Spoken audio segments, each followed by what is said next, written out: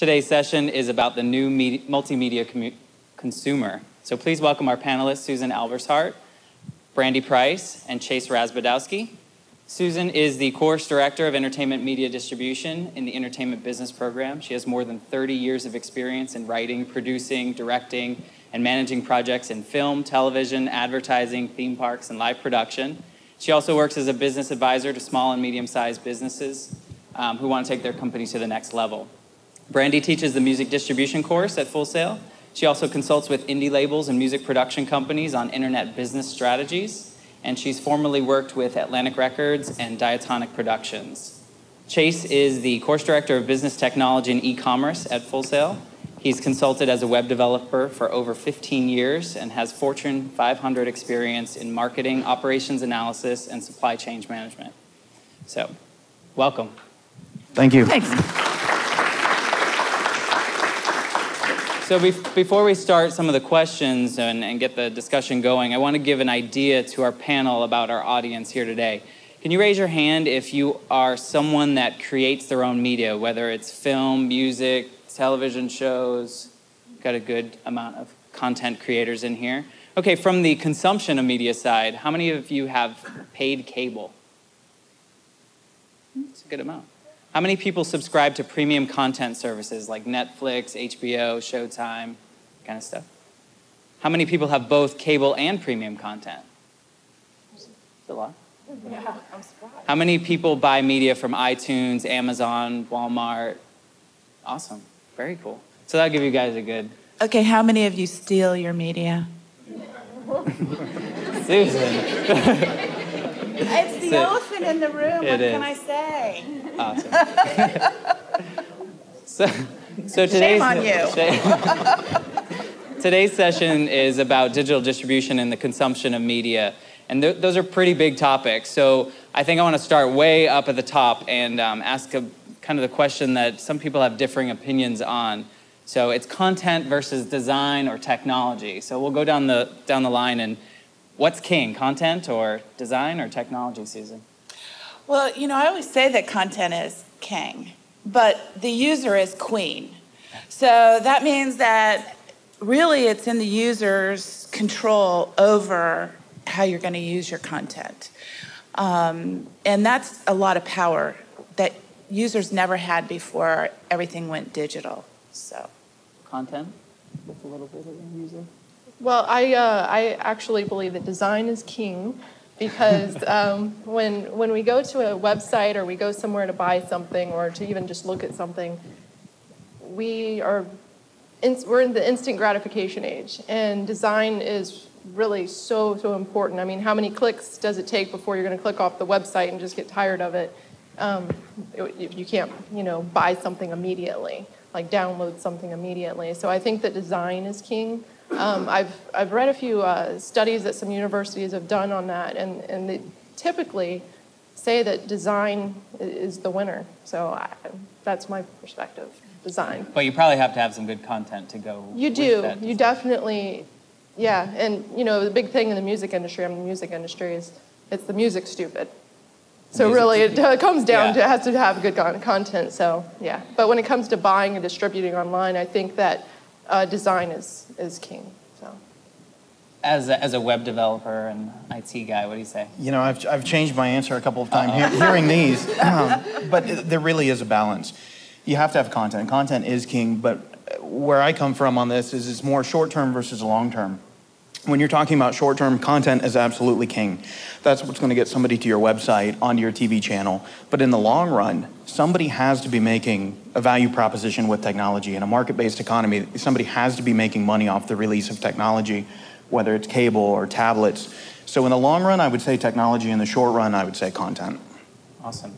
Well, a big part of this particular panel today is talking about business models in distribution of media and content. So what are, if whoever wants to answer this one, what are some of the newer business models that's happening here in distribution, at least digitally? Well, film, television? The newest ones are pay what you want and freemium, giving away something for free in hopes that somebody will come back and buy more of what you have. and then pay what you want is something that radio had introduced a few years ago. I don't think it's that popular and successful, though. But those are two of the newest business models. And is that true for film and television as well? Do you see that happening? No. Well, with film, you can make a short and give that away in hopes that somebody finds you, and then they might come back and pay to watch your movie, which I saw with the short Spider. I don't know if anybody saw that. It's a wonderful short film. It's very shocking. But the filmmakers really wanted people to buy their movie, and so they put that out virally, and it did go viral. So television, a lot of new business models. The web series is new. Mm-hmm. When I say new, in the last 2-3 years, it's gotten very popular. And a lot of those are backed by sponsors and different advertisers that are having their products placed in the web series, and they're actually paying for the production. And I think we're seeing a lot too on is that considered freemium? That's a freemium, yes. Awesome. Yes. How about in the music or Chase? You had. Well, I just want to interject something quickly. Great topic, because we're seeing so many changes on the consumer side of how people access content, iTunes, streaming. And one thing that you mentioned with talking about film is I'm always impressed from a technology side how theaters continually reinvent themselves. Mm-hmm. From the early 20th century on, they continually reinvent themselves, new technologies, from putting air conditioning in the building and saying, all right, you want to come see a movie, but you're really here for the air conditioning, to the intellect of saying, well, air conditioning's there, marked up snacks are there, you have everything you want, you're comfortable. So let's introduce 3D and let's introduce better surround sound, and so I'm really impressed with what theaters are doing to stay relevant, kind of on the flip side of the consumer control that we're talking about. So the businesses are responding to the consumers. I think so with theater, and Susan, you'd probably be better to talk in that level. But from outside the film perspective, I'm impressed with what they're doing. I know that they're not doing a stellar job, but they are staying alive, or at least some of those companies are. Go ahead.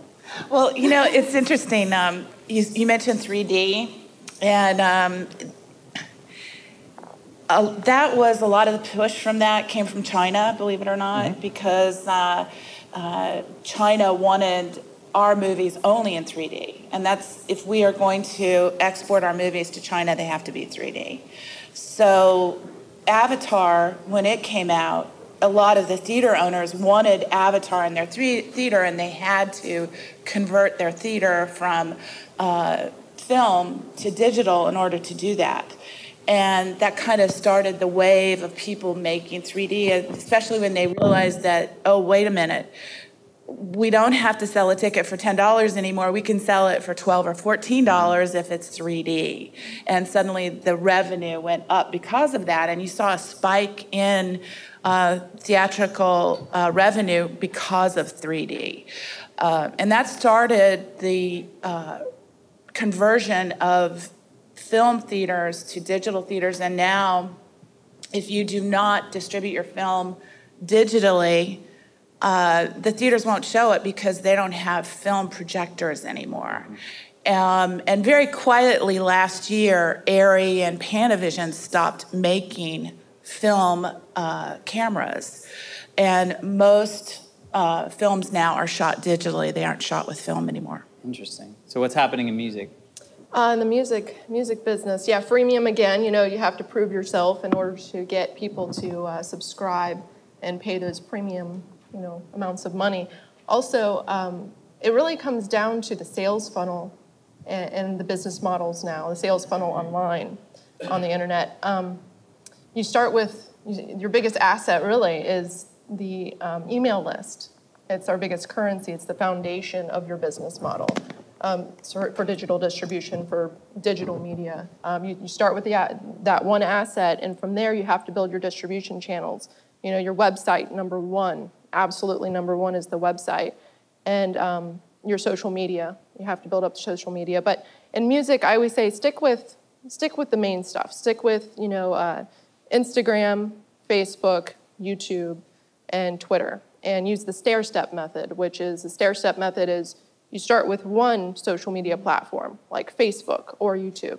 you build it, you build your audience till you have a good foundation and you're building that email list, really is what it's all about. Once you have that really good foundation, say 1,000 fans, then you move to the next social media platform, and you move that audience to the other platform. So using like a stair-step method, and you keep that email list going, but don't overwhelm your fans, your consumers. Don't overwhelm them. Just send, if something's going on, send an email. You're on TV or you have a big gig, right? So it's all about the email list. That's my big thing. I think that is the foundation for the business model today.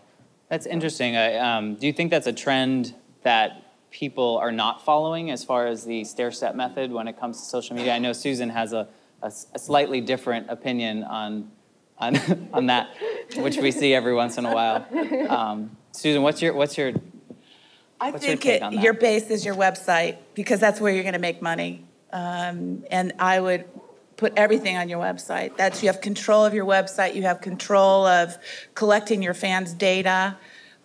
You don't have that control with Twitter and Facebook and some of the other technologies out there. And I'm not saying that you shouldn't use them, and I like the stair-step method, but I think your base should always be your website that you control. Right. Because look at MySpace, okay?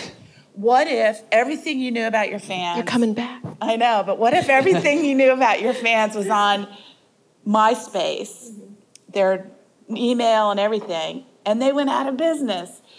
Yeah, well, guess what? Actually, I got on MySpace yesterday, and I have 0 connections now. They erased them. They erased them. Let me interject from the technology side here.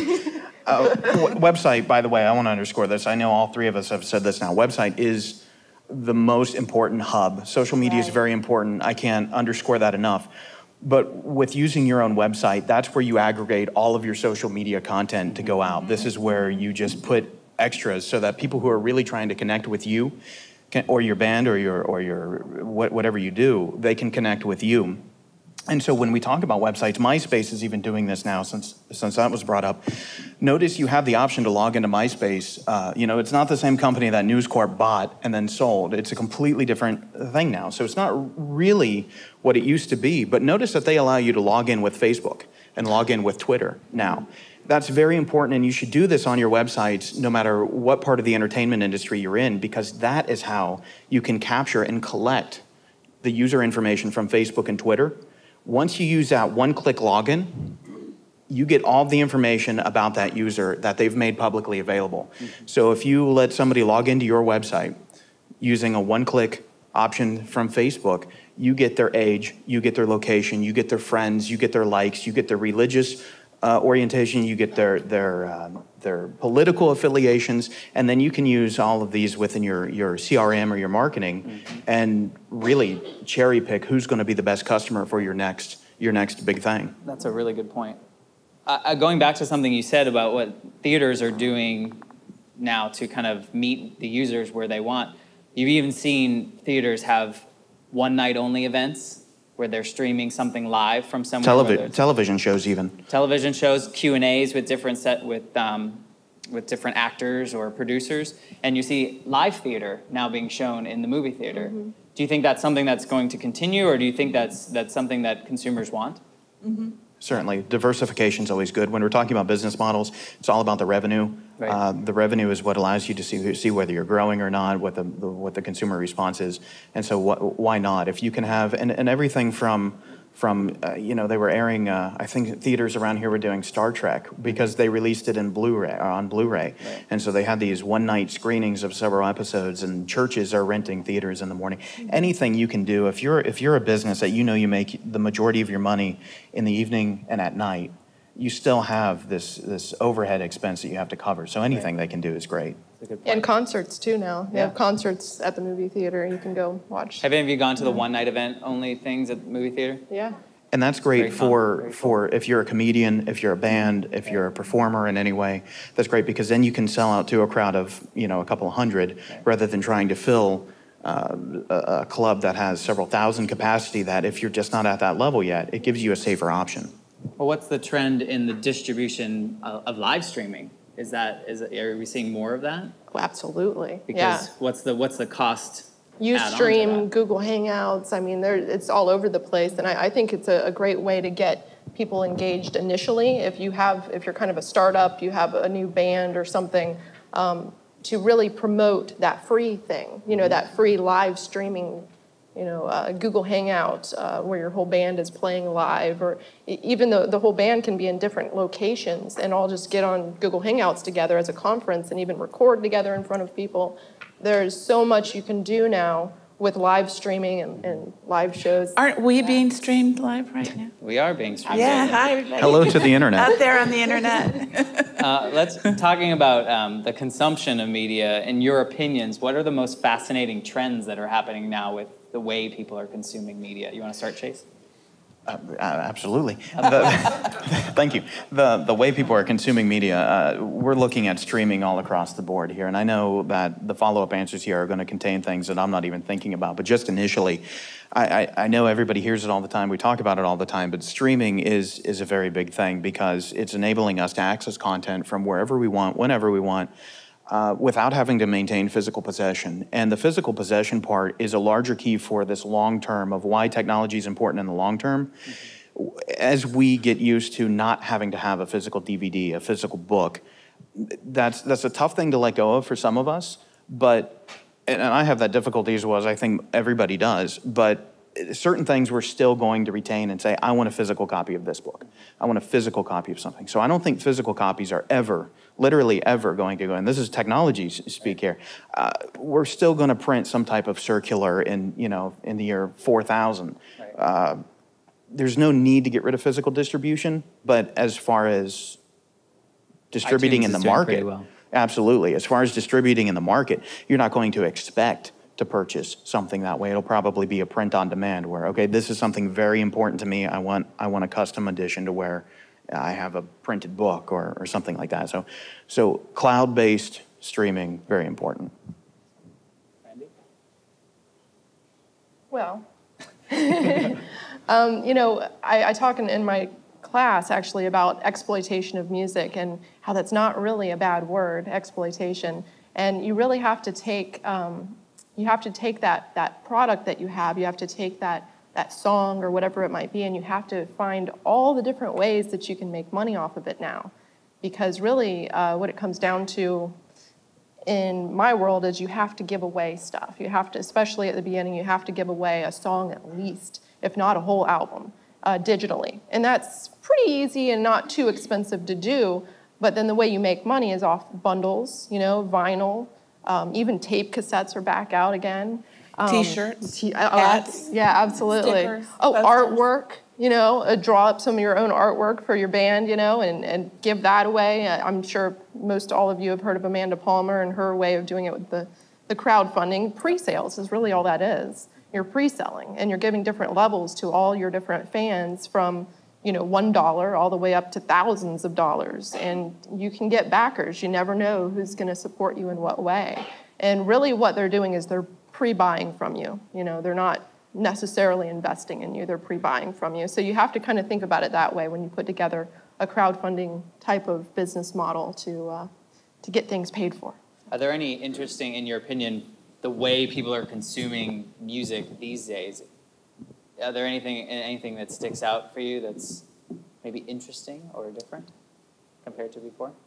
Maybe something like Spotify or something where they're able to go to this cloud-based system but share. I know that you can see what other people are listening to at that moment and you can listen with them. Is that a big trend? Or? Yeah, absolutely. I know Spotify's gotten really big. In fact, Trent Reznor now is going to create a new business venture to compete with Spotify, and I know MySpace is in the plans to compete with Spotify. That's the new big thing, streaming music, and you can make money off of streaming music, not a whole lot, and that's why I was talking about exploiting your music, thinking of all the ways and getting really creative, like Trent Reznor always did. He's one of our leaders in the business models for music.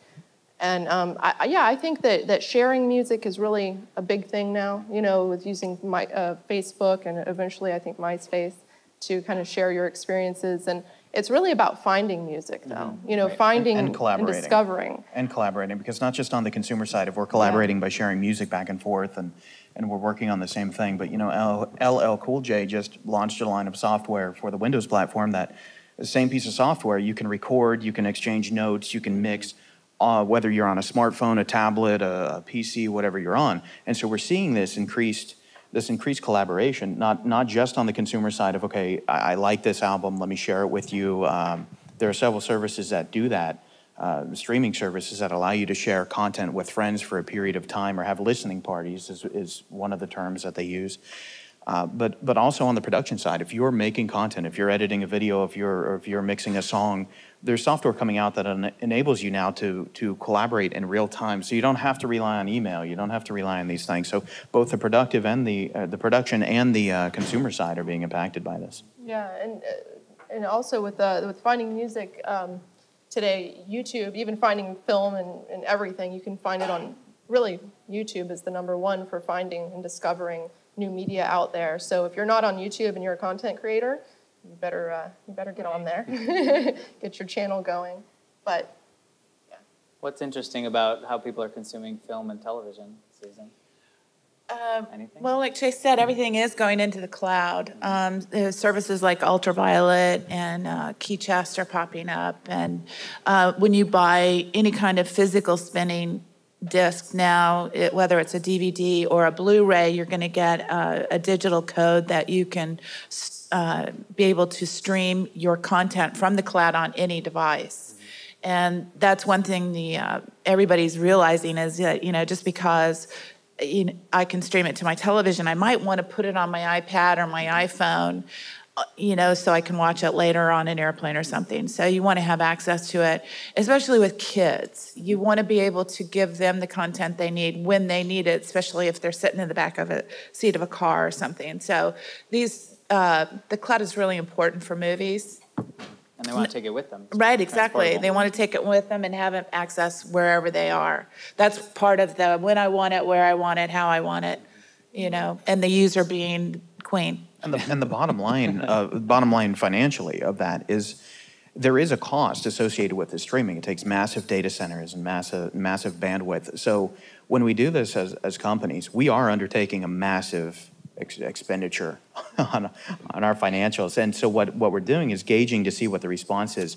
Because if we can get people to convert over almost fully to a digital methodology, that even repeated streaming, with how many times somebody is realistically going to watch something, unless it's a small kid in a children's show over and over and over, realistically, we're still going to get a benefit financially from eliminating this physical distribution model, from all of the just really from all of the maintenance that has to happen with physical distribution. So we do see a bottom line increase if we can convert to streaming, even though we have to remember right now there is a massive cost to doing this, but it scales with the size of your business. And that's the great thing about cloud computing is it's scalable. So if you're a small business, it's going to be a relatively small amount. It may be a large part of your what you don't want to come out of your revenue, but it'll scale up as you grow. So that's kind of the pro and con of cloud there.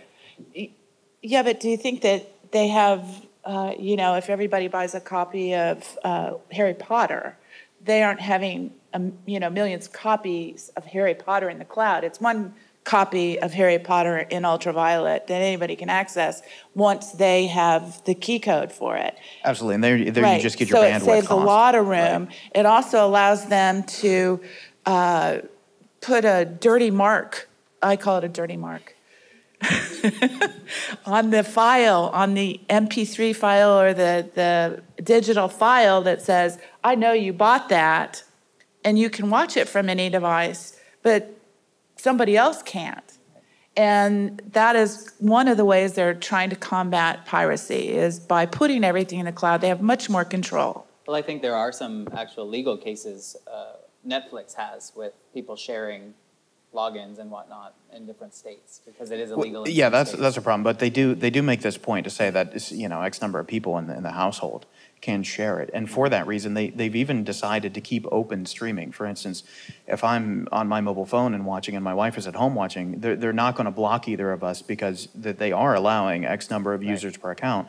But still, that opens the door to, okay, if I share my username and password with somebody, there's a difficulty there. And then you bring up, can you regulate that? Could you use technology and say, well, if you're outside of a geographical radius, but you can't do that because what if we share an account and one of us is away on business, Right. or that becomes a problem. Well, geotagging, that's huge right now too in distribution, is knowing where your fans, friends, and followers are. And that's why it's important for you to have their data so you can geotag them and know where they are. And another way to combat piracy, if you are in Australia and you try to stream a movie that has not been released theatrically in Australia, they're not going to allow it. The ISP providers will stop it. And that's another way that they're combating piracy. And that should be on the service provider. The ISP, at least in the United States, isn't legally required to do that. And they shouldn't. That should be the service provider of whoever owns that file. Yeah, but Comcast is the largest ISP provider in the United States, and Obvious they own self-interest, NBC yeah. Universal, and so it's in their best interest to stop I'll it. guarantee you they're watching Yeah. for it. But then Oh, again, yeah. if you and I started a business right now and we were going to say, okay, we'll buy all the infrastructure, we'll connect to the backbone of the internet, and we offer that, we're not legally required to. But if we had a financial interest, I guarantee you we would. Yeah. Oh, yeah. Well, we're talking about combating piracy, and I just think that we have to change our business models because it's really, I don't think, kind of, not really, but There's a Not- cost to free. Always. yeah, there's always a Always. cost. Yes, absolutely. Facebook's not free. You're selling your privacy. Yeah. But I think that what it comes down to is, music is a service. So if you give away that, that free product to let everybody know, hey, just like the radio does, right? They put your stuff out there. People put your stuff out there for free all the time to promote you, like Napster. That was the big debate back 13 years ago. Well, I think you can go to the John Mayer story with Napster, is he intentionally put his music on Napster, tagged it with music like someone else, and we know his story now. Yeah, So, exactly. And I think that it's all about getting it out there. And then from there, how do you make money off of it? And brands are the big way now. Partnering with brands, partnering with the sponsors. You have control now. As a content creator of your music, of whatever you're creating, you do have control over it. But see, I'm coming from the music industry. But So that's- I'm not talking about From web, that's where content is king as well. Because think about this: how impressive does your content, or how specific or unique does your content have to be in order to monetize content on the web? Unless it's a pay-per-view event, unless it's some type of niche industry, you're not Advertising. seeing a lot of subscriptions. So to sort of go back to the original question of business models for the web, for websites, for mobile applications, we're in freemium mode heavily. I mean, if I just installed Ubuntu on a computer yesterday, and it's here. Do you want to donate $16? No, I'm just trying it, right? So freemium is in place, but what's even more so relevant on the web is advertising. Absolutely. That's Monetize just- on YouTube for yeah. sure. Become a partner because it's free now. Everybody can do it. Right, and that's fine with television and music, but with film, you really don't want an advertisement No. while you're watching a movie. Not at all. You do see And product it is placement. really different. Yeah, it is product, but product placement is such a small part of it. A lot of times when you see products in film, it's really just to pay for part of the production of the film. It's not to pay for anything else, such as profit of the filmmakers. And do we have any filmmakers here? How would you like it if you spent about 5 years making a movie? Okay, every penny you had, your parents had, your friends had, on this movie, and then you want to make money back, right? But everybody takes it, and you don't make any money. How would you make another movie? No, you wouldn't. In that case, you wouldn't be able to. You gotta make money on movies. You have to get people to pay, at least if not for a ticket into the theater, at some price point. I know I'm a red box girl. I always tell my students this. That's my price point, is $1. So, it's like $1.30 now. Yeah, right. It's $1.30. That's my price point to watch a movie. Plus I have Netflix and Hulu and everything. But I did spend, I would say, over $100 over Christmas break going to movies. Right. And I saw all of them, and I can't wait for the Academy Awards now. Well, I have an idea.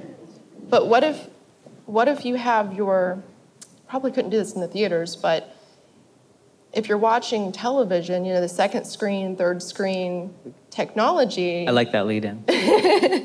you can kind of build a new business model where you're watching it and, hey, you really like that sweater or that watch that you see you see Eminem wearing in his music video. Let's ask a question real quick, and then we'll lead back into that. How many of you, when you're watching television or you're participating in consumption of media, are only doing just that? So just focus solely on the TV. Wait a minute, you guys can all multitask, I know that. Just that, just the TV, that's it. So, looking at the content and really fully immersed. Well, one of the trends... Probably video gaming, though. Video games, yes. Probably there. That's true. Maybe. There are other things that are happening in the video games. Casual gaming, no, but some people have those apps open on their phone, like, okay, where do I have to go for that? I mean, it's intense. Well, what Brandy was leading into is the term second screen, third screen, and sometimes even a fourth screen. So maybe you guys can talk a little bit about that in your areas, and Brandy, you can continue where you were going with that, with your second screen options or your third screen options. So first screen would be your television, right? So second screen is like your laptop that you have sitting there with you, right?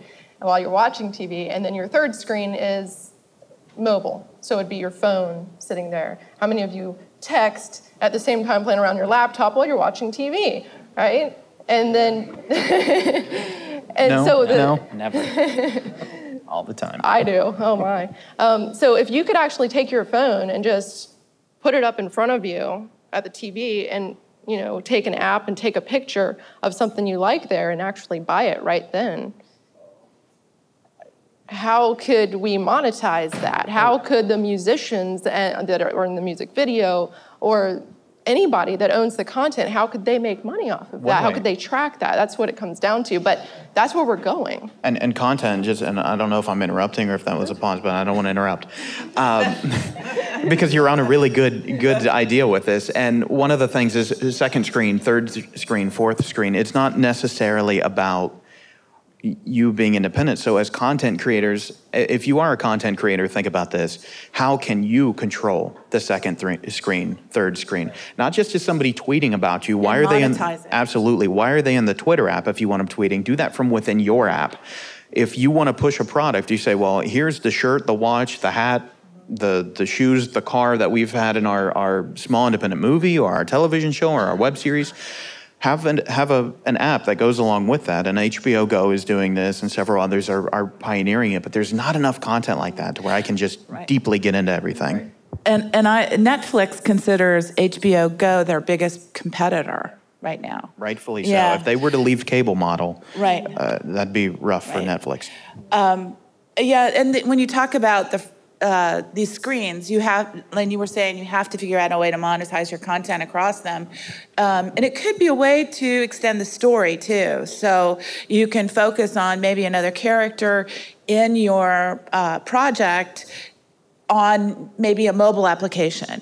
Or you could maybe create something on your iPad that one of the characters likes. Like maybe they're a cook or something and you want to put, a cookbook that this character talks about or something. I Met Your Mother does that. Well, I do that. Can you imagine? I have all my cookbooks on my iPad. No, not the cookbooks. Can you imagine watching Lost, if Lost had done that? They had a lot of immersive stuff, but not on second and third screen. Yeah. That would have been impressive and a great example. Yeah, so Anthony Zuiker, the man that created the CSI franchise, is really big into this and to experimenting into these other screens. I mean, he had one of his characters go into Second Life and try to find the bad guy in Second Life. And when you're in Second Life, anybody here Second Life? Do you have an avatar in Second Life? Oh, I guess these are business students mostly. Okay. I guarantee the game Second Life guys has had some difficulty getting it. I mean, they have moments of momentum, but I'm not sure they're ever going to hit any critical mass. It's Who, Second Life? Yeah. Oh, they have millions of people on there, believe it or not. Yeah, and they have a thriving economy. There are musicians, and think about this if you're a musician. There are musicians that go online, and they have their MIDI hookups and everything, and they play live through their avatar. You never see you as an individual. Or in their bar that they create. Or they create a bar. You can buy their music. So a full thriving economy, but still just like the poll of this room went, there are millions of people there, but I mean, there are hundreds of millions of people just within the U.S. So that's about building your fan base, though, in Second Life, which extends to the entire world when you're there, because everybody from other countries. But going back to what I was saying about these other screens, you have to think about that when you create a brand. Whatever that brand is going to be, is how do we extend it to these other screens? Full Sail does a really good job of it. Kudos to their platinum marketing team that does this. Even your schedules for this today were made for a mobile application. They weren't made just for the website. So you have to think about that and add to your budget in order to do that. Now, another thing that's happening is, does anybody use CS6 in here? Yeah, great, because they have the new, you can adapt to those second and third screens now, right? It's much easier, isn't it? Yeah, I know. So just, make sure you use that. And HTML5, of course, does that natively, and we've gone back and forth about the benefits of both personally in previous conversations that we've had. HTML5, though, if you're looking for a little bit less of a learning curve, maybe more. It depends on your background. If you're technically inclined, it's less of a learning curve. If you're more creative and used to being in software applications, then it would be more of a learning curve. But with HTML5, you can cross-deploy literally across anything with a browser and wrap it into a mobile app if you want for the big markets like iOS and Android. Well, I'm not a tech person, but I do build websites a little bit. I've used WordPress a lot, and I've got a template for my WordPress site that you just click a little button and it makes it for mobile. That's pretty cool. Yeah. So when you're talking second and third screen, the biggest part is figure out how people are already consuming what you're doing and how you can monetize that. Is that the biggest takeaway you would say? Is that there should be a monetization piece of it? Oh yeah, it's all your imagination at this point. And as a designer, what can you do to design something for that? And wearable technology is the big thing now. So if people are gonna start wearing, wristwatches, with a computer in the wristwatch that you can look at it. As a designer, how can you design the look of the content in your wristwatch, right? And then is that Google, the Apple iWatch? Yeah, Apple's designing that. A lot of Bluetooth and then ones Google exist. Glass is coming out with the glasses this year, and you have designers that are designing like crazy. What does the content look like when you watch it on your glasses? How do you design that, and how do you monetize that? Do you just click something here? I mean, what is it? What is it? And you guys are the generation that needs to be thinking about this in the next 5 years. Where is this going to be, and how can we make money on this? Yeah, and then do it. I want to give you the next step of that as well, because you really are the generation that's going to be doing that. And what we're talking about now with flexible glass from Corning, which Apple is reportedly looking at for a watch, and several other companies. There's the Samsung plastic bendable display that we've seen demoed. But one of the biggest things is, from a technology point of view, I can't guarantee you that we're still going to be dealing with screens by the time you're finished with your career. Except for, all right, we'll keep TVs around, we'll keep theater around. But Vuzix is coming out with a single point NI projector that looks like a Bluetooth headset that just kind of pokes out and then has one point of light that beams into your eye. And we've seen things like this before, but coming to market, it should be on the market in 2013. We see that, and we see really just a whole wide variety of technologies that are making us question, is the screen even going to survive for the next 50 years? And that's a big question mark right now, because we think 50 years is so far out there. But if you have a long career, right, and you want to stay in the industry your entire life, you'll be dealing with that. And that may be where technology supersedes how you create that or the content itself, because if a consumer's not willing to consume the media in that screen or whatever technology you come out with, is your content as important? Holograms are even in music business now. They've been doing this over in Japan for a while. Right. They even create cartoons that are hologram. They're just completely made up. Mm-hmm. They create the voice, they create everything, and I know many of you already know, the holograms are out there, and I think that's where concerts are going, live shows. You can have one concert, and then it can be, aired in different areas, which is pretty amazing, and you don't even need a screen for that. So, yeah. Yeah, and a final thing from me on this part is you have to think about this. We've been able to put an iPod Nano into a watch for a long time, and developers, and this is where we go back to the design portion of this, developers have not flocked to design applications for the iPod Nano. Developers have not flocked to design applications to wearable devices that have existed in the past, virtual reality goggles, these types of things. Now, Google has the ability to change that with their glasses. There are several other things coming out. Microsoft, with their proposed next Xbox, has some augmented reality glasses. And of course, the one I indicated before with the 1 point of light projection.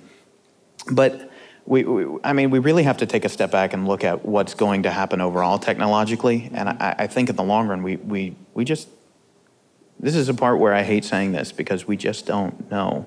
And I'm not comfortable saying that, but there we go. Well, and then now you've just gone to content as king because you don't know where the other stuff is going. And that's, yeah, absolutely. And all of the answers are time dependent for me. So technology in the long run, content in the short run.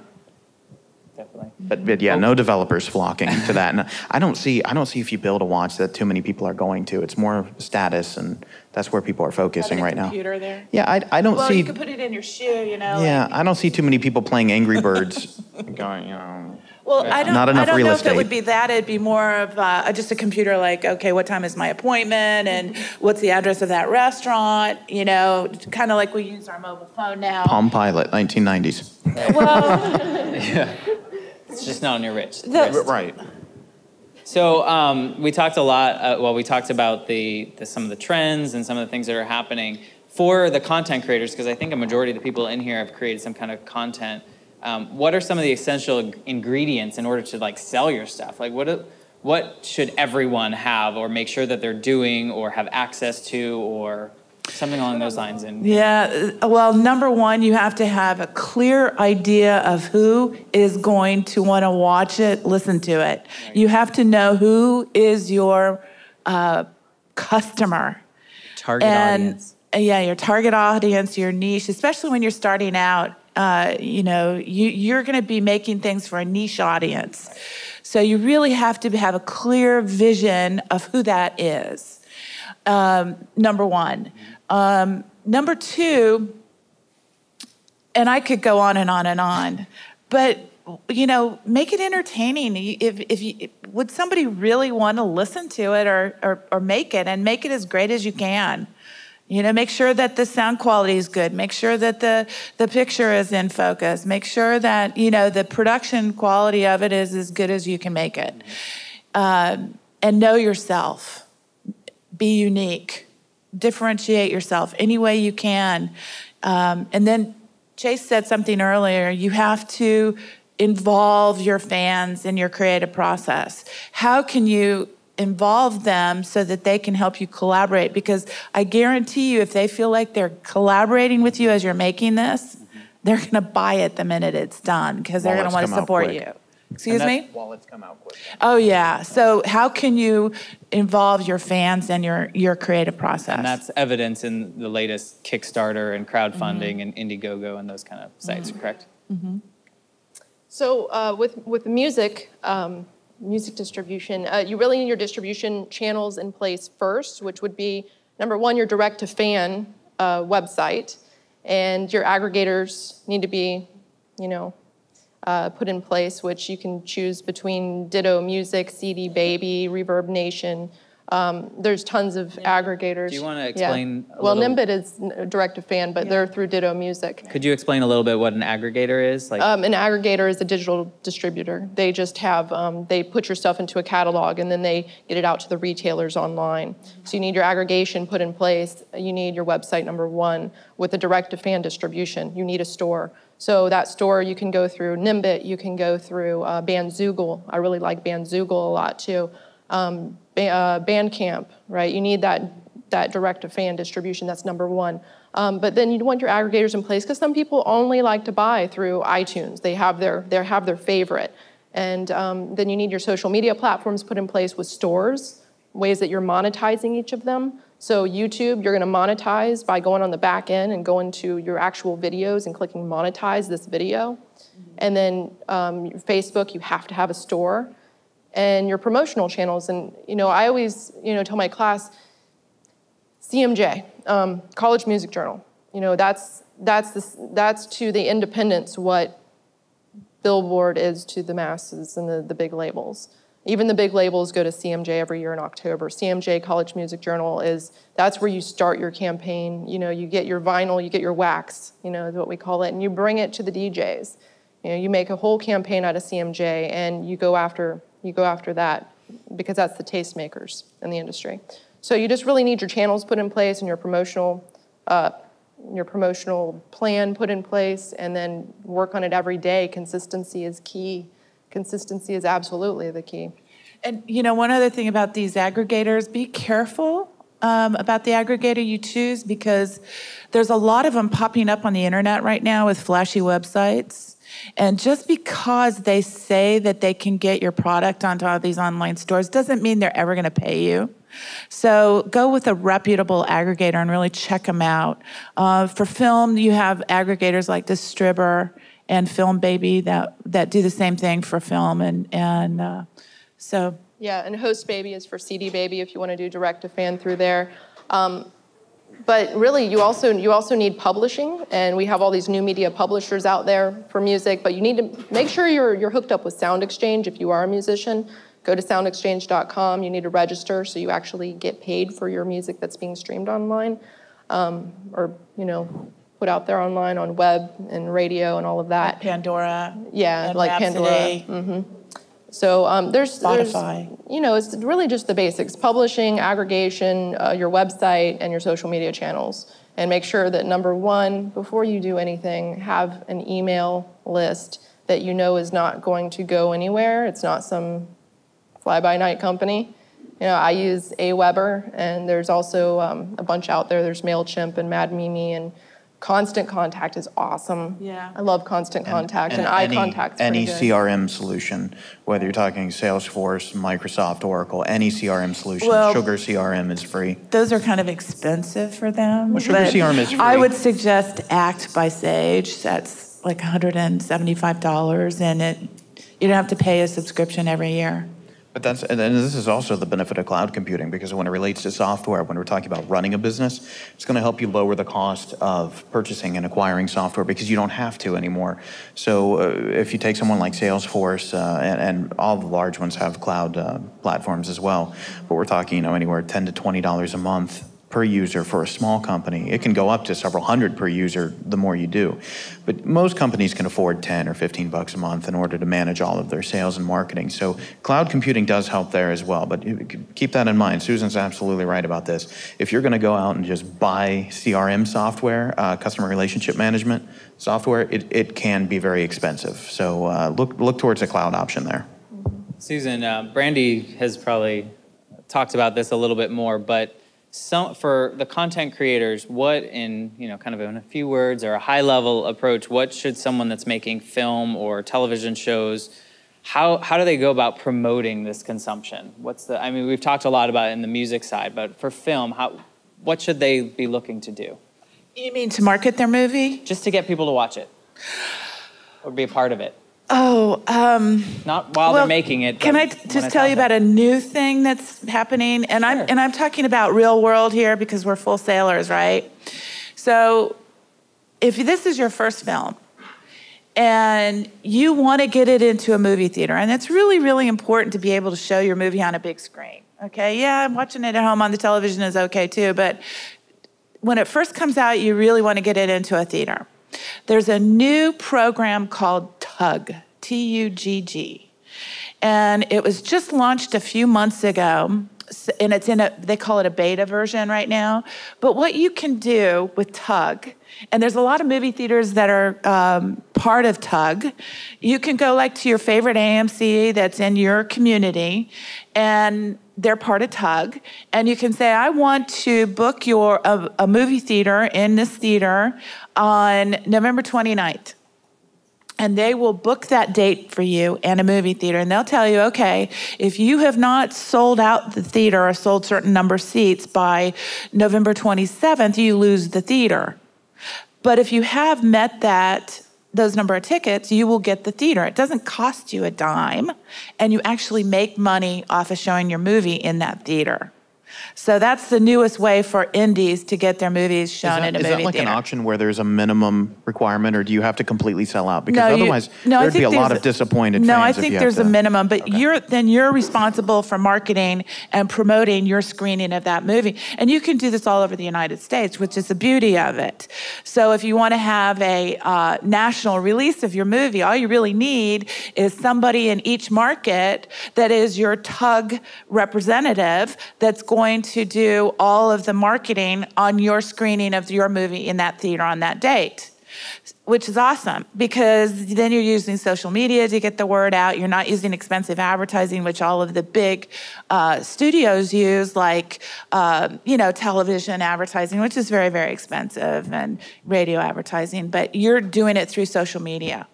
So you recommend the stair-stepping approach after you have your website built, as Brandy brought up earlier? For an indie? For someone distributing a film, Yeah, well, once again, you produce for distribution.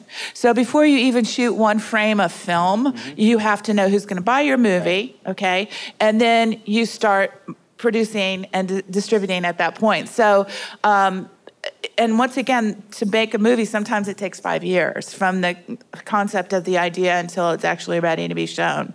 But you have to immediately start gathering your fan base of fans, friends, and followers, bring them into the creative process. And then what I like to tell indies is try to get your film into a Tier 1 film festival, such as Sundance, Toronto, Cannes, South by Southwest, Tribeca. Try to get it into one of those, and that's when you start your marketing campaign in earnest, and any marketing dollars you have. And if you are going to make a movie, please make sure you put marketing dollars in your budget. Don't get your movie done and find out you have no money to market it. Do not let that happen. So try to get it done right away.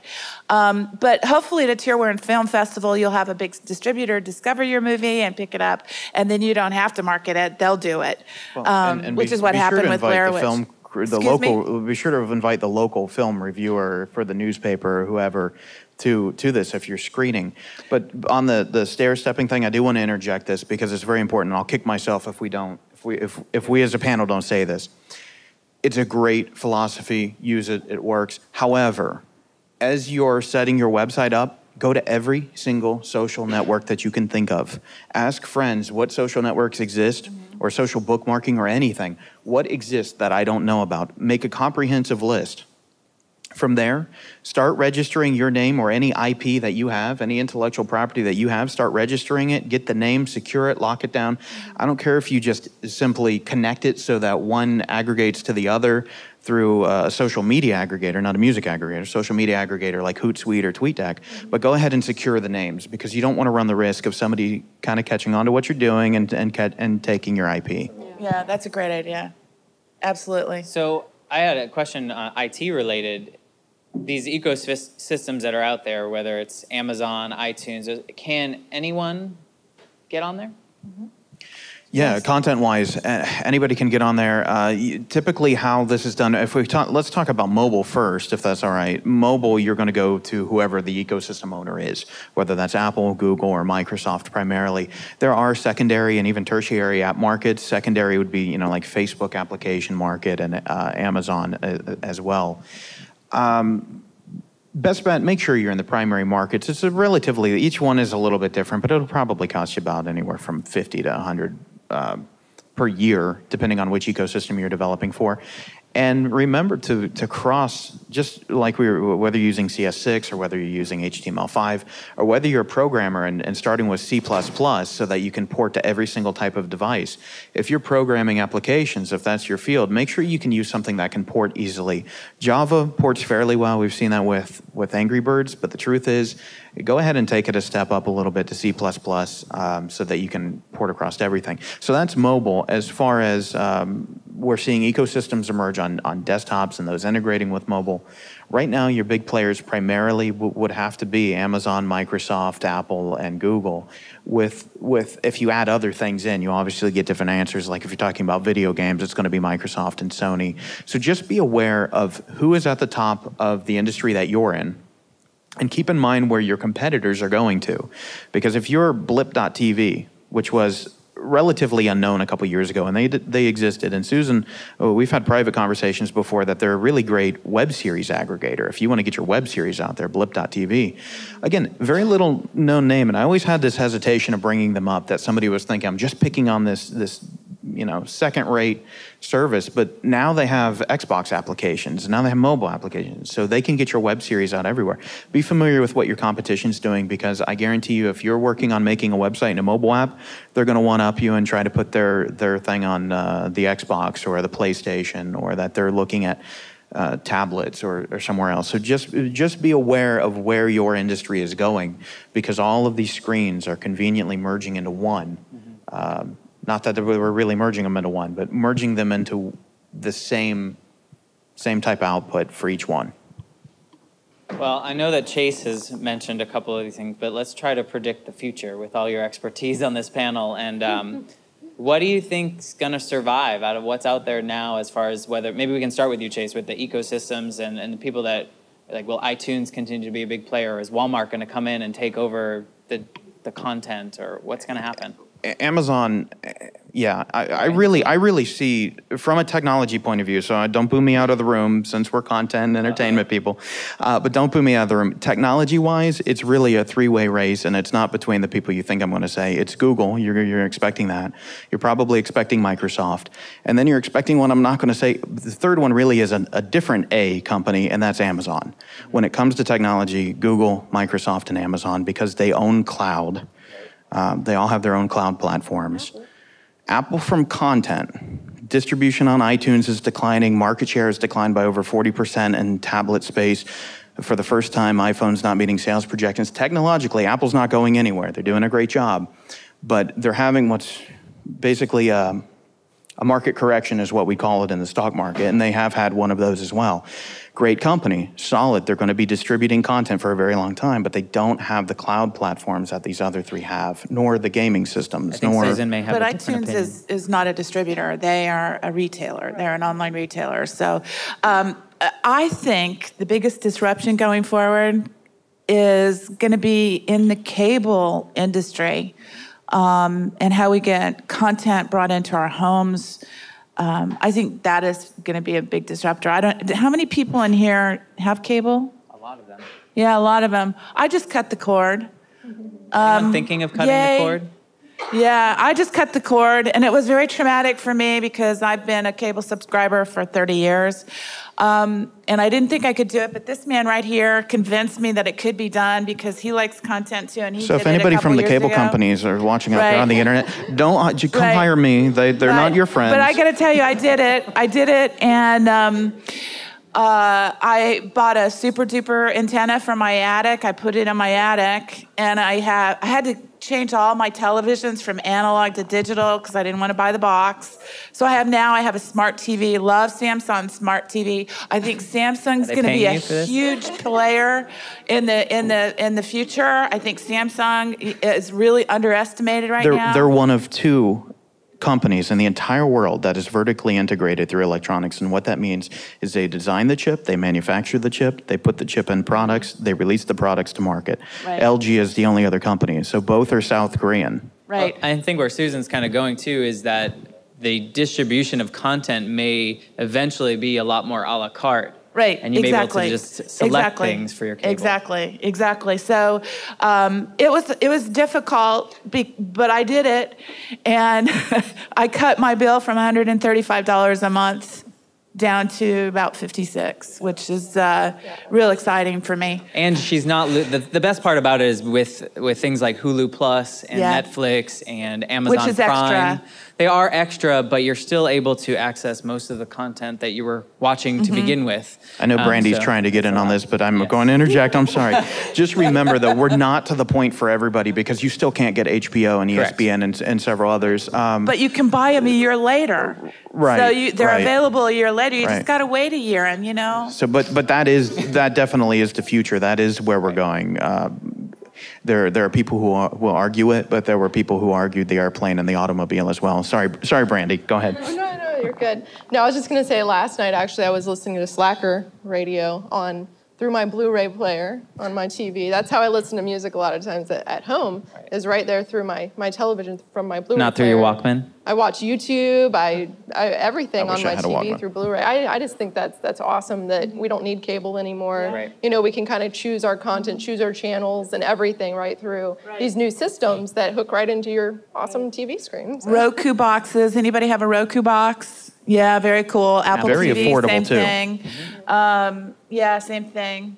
But yeah, any Blu-ray player, you can do it. And also game consoles, too. We haven't talked a lot about games. I could go talk about games, too, if you want me to. That's another session, I guess. No, with 5 minutes left, you don't want to get me started on that topic. I'll go for hours. Well, Chase and I could talk about games. Who do you think may disappear from the game? Okay, Live streamed. I was being facetious before about the cable companies thing, but I mean, you don't want to really make that prediction, but don't boo me out of the room. We are seeing a lot of internal trouble with Apple right now. Right. They're going to be around. We're seeing a lot of internal trouble. We've seen trouble from AMD. If you talk more on the tech side, we've seen trouble before from Intel, but they seem to be pulling through it.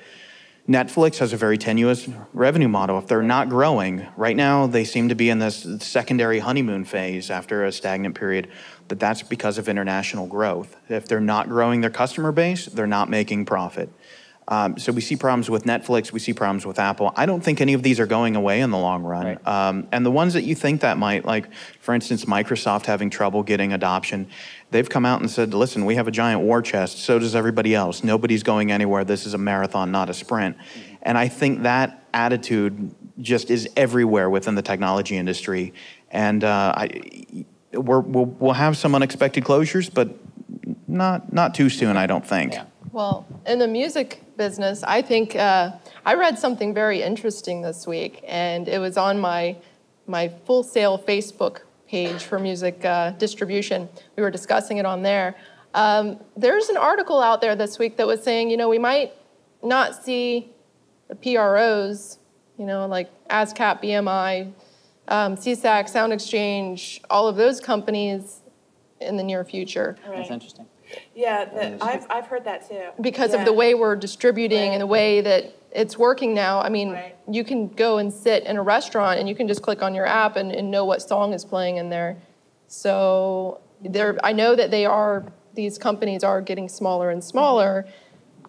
So what do you think, Susan? Yeah. Go ahead with that. I'm one of those people that likes to look at the glass being half full, not half empty. So I don't want to say who's not going to be around. But I will tell you that there are going to be some big changes as far as, and I'm not going to talk about technology, but who owns what? I think the media conglomerates are going to get bigger. Yeah. They're going to keep acquiring companies. Less of them. Yeah, so I mean, it's going to... Like Disney? I think that they're going to probably figure out a way to... I think exclusivity is even going to be more important with content, is you make it... Because it's those a la carte things. Right. And HBO's kind of got it nailed down as like, we're very exclusive. And if you want... So I think that's going to be huge going forward still, too, as exclusivity to make money on content. And I think that... independents have a huge opportunity. I think all of you guys have a huge opportunity in the future. And if you know how to tell a good story, if you know how to make quality content, I think as my mom used to say, the world is your oyster. So go for it. I think that's the perfect way to wrap up the panel discussion. I want to thank you guys for sharing all this information. Let's give a round of applause for Susan, Chase, and Brandy. Thank you all.